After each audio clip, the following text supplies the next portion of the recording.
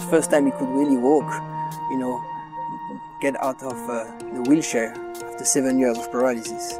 So that was a very emotional moment. I will never forget this.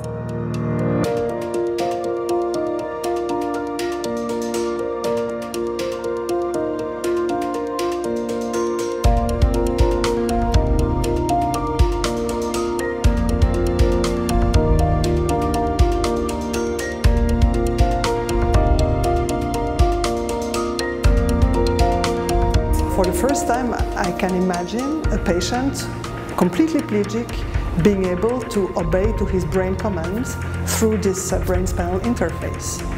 If you have a lesion of the spinal cord, then the command is not going to reach the legs, it's going to stop at the level of the spinal cord lesion.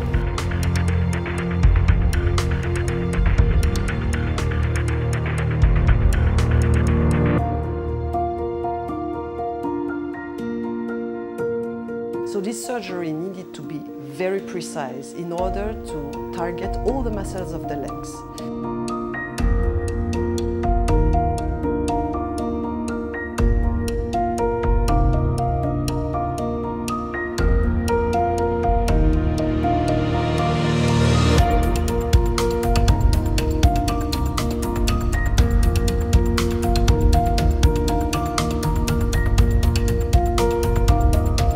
The result was completely unexpected.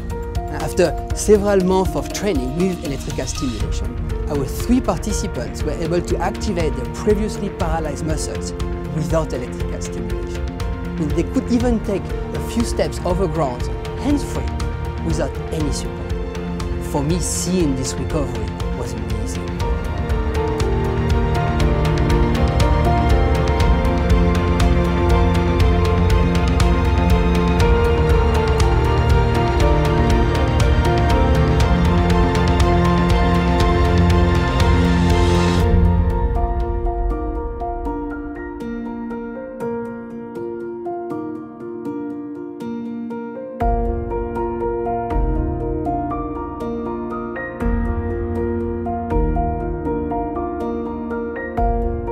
The next step is to start earlier, just after the injury, when the potential of recovery is much larger.